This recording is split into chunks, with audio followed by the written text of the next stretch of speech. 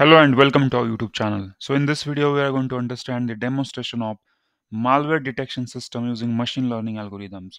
So here we are using multiple algorithms to detect malwares and two different approaches we are using.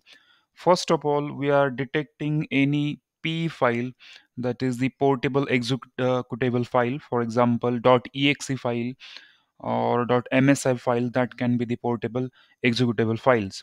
So we will upload such files and we'll try to find out the features of that file, and based on that we'll try to identify whether that file is safe or it's a malware. Also, the URLs we are testing, for example, many times we visit so many websites or the web URLs. So what we are going to do, we are going to hit that URL in our system and we'll check whether that URL is safe URL or the harmful URL. So these two things we are doing in one single project, and that is the malware detection system using machine learning algorithm. Coming back to the algorithms, we are using here machine learning algorithm like decision tree classifier or the random forest classifier, and even the logistic regression analysis to detect all those stuff. So that is the basic funda behind this. In order to implement this project, we are having the data sets. So as per as the data sets are concerned, here we are having the data set for the URLs, and these URLs are like they are marked as bad URLs and good URLs. Now the good URLs are the safe URLs and the bad URLs are not safe URLs. So based on this data set, the model is trained, and this data set is quite huge. So many entries are there in the data set.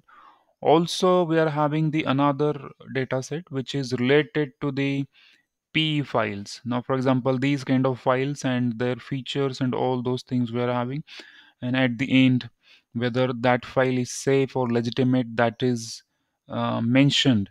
So based on that it will be easy to identify whether this is safe file or the harmful file. So based on these two data sets we have trained the model, and once the model is trained we have created a web application to upload the files and to type the URL, so that we can test them whether they are harmful URLs or the safe files or the harmful files. For programming purpose, we are using Python along with the Flask framework to create web application, and also HTML and CSS is used for front-end development purpose. Now, once the code is under running condition, this is the login page we have designed, and here you need to log in. Before you log in, you should create your account. So to create account, here is the system. So here you need to put your first name, last name, your email address, your password. You have to repeat your password, and as a security question, in order to recover your account if you forgot your password, so in that case you have to type your this, or you have to answer this question, and this question will be help to find out your account. So for example, you can go to the login, and let's see if I click on the forgot password, then I need to enter the URL, and based on that URL I need to find out whether my account, or I can recover my account. So for example, I need to answer this security question. So for example, what is the name of your pet? That's a security question. So I have already registered with this email address. Now I will answer the question, and then I can get my password. So this is how I can get my password, and now once I get the password I can log in.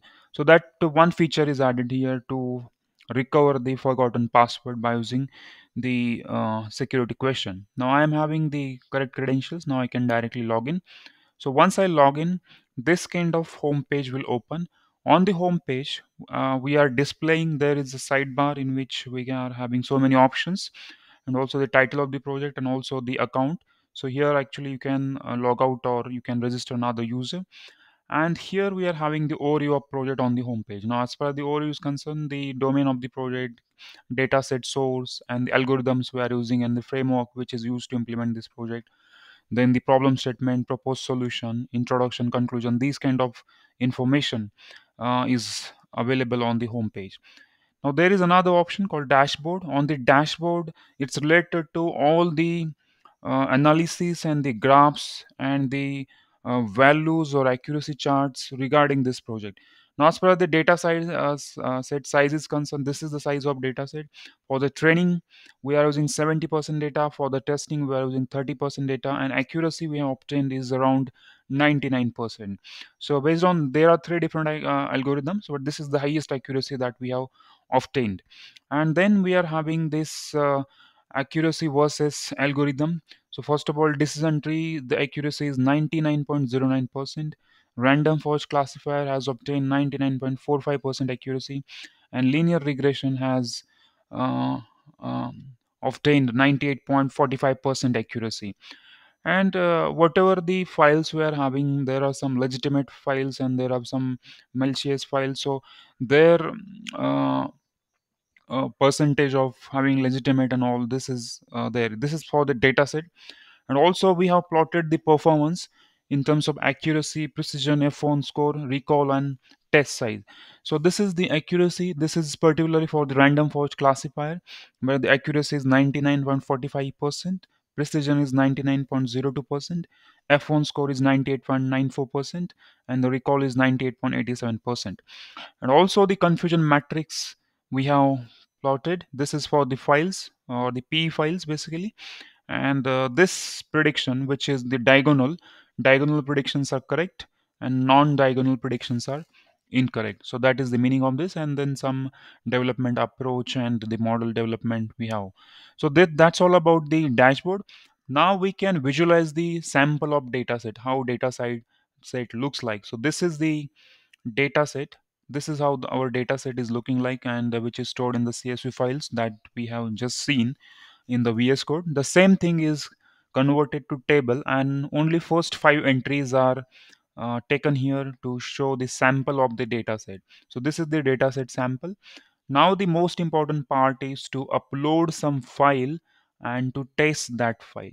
For example, I will go here and I will take this file, or for example this file. Then I will open this file. Then I will click on test file. So this file is not safe, that is predicted by the system. Now I will check another file. For example, I want to check this DLL file.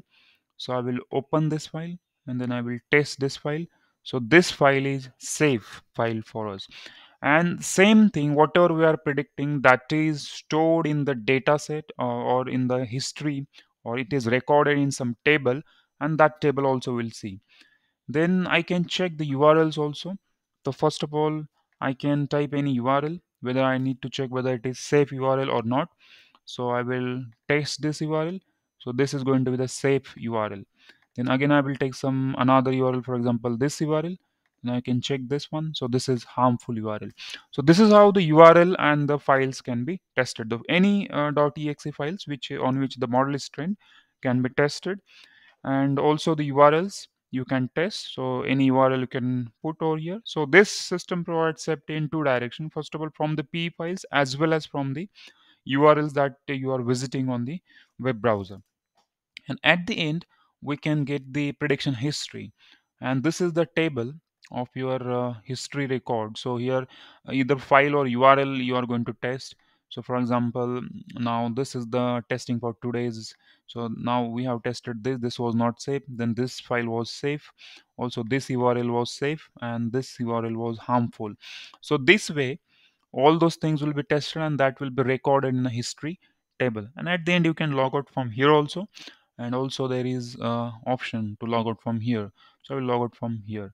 So that's the complete implementation of this project. In case you need code of this project or any support regarding the implementation of this project, then you can check the description box under this video. Thank you.